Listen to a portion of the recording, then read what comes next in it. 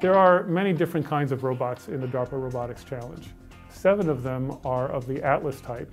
Atlas Unplugged is the upgrade to Atlas to allow it to run entirely on batteries and to have it use a wireless communication path and for it to not require a safety tether to hold itself up.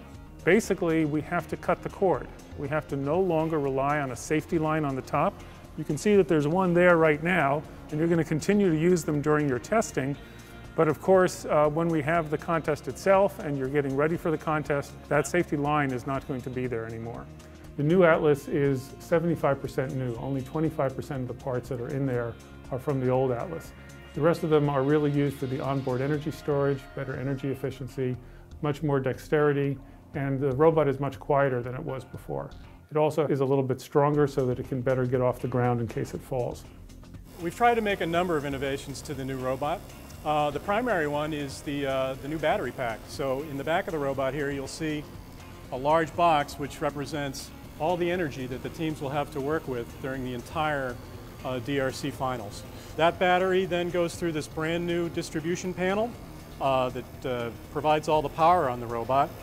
In the heart of the robot is a brand new pump. This is a very quiet pump, and we're really excited about this pump because it makes the robot a lot quieter. The teams can actually operate this robot without the need for any hearing protection.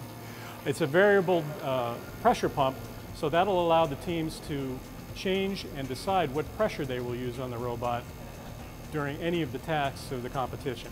And that will allow them to actually save battery power by using less pressure on the robot.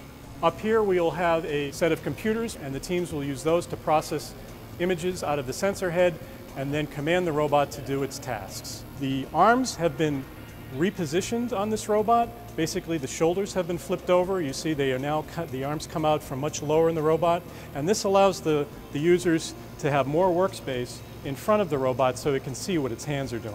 These are the older forearms, but we will have a new set of electric forearms which have a wrist degree of freedom which will allow them to turn doorknobs without having to torque the whole arm.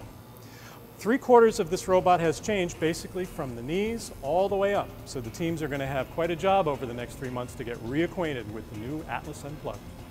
The finals are going to be very hard. They're going to be much harder than the trials were. I know none of you like that idea. But it's what we have to do in order to really bring these systems to the right level of development.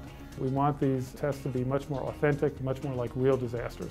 We're going to make the communication much more realistic, much more austere and difficult with long blackouts of up to a minute.